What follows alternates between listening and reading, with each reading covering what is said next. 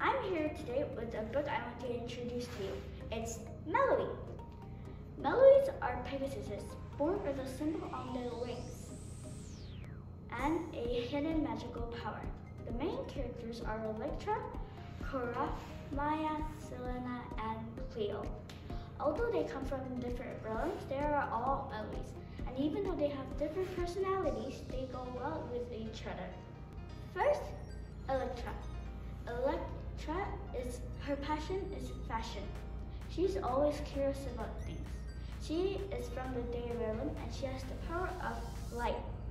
Second, Cora. Cora likes ice skating and she is very proud of herself always. She is from the winter realm.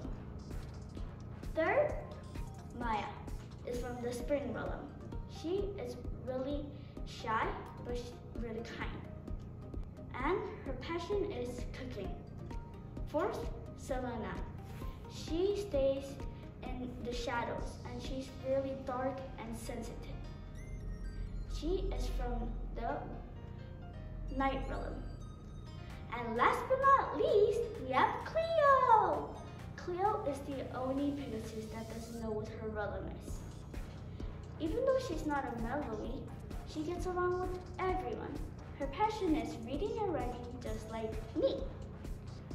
I think I relate the most with Electra or Cleo, but Electra was not interested in fashion.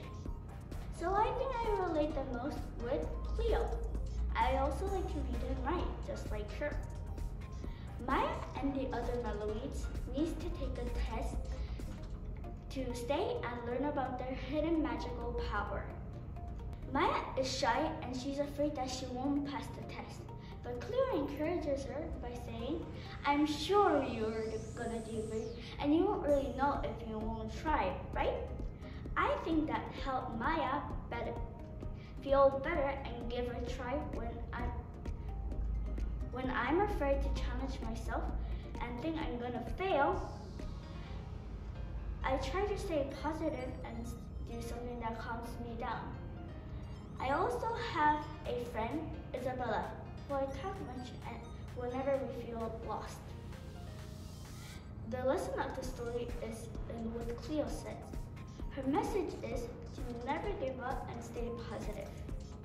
And I would recommend this book to people who appreciate fantasy, adventure, and friendship. The book is also helpful to those who want to encourage others but don't know how. Just like Cleo, if you want to encourage others, you should never give up and keep trying. Happy reading, everyone, and I can't wait to review another book. Thank you for listening. Bye!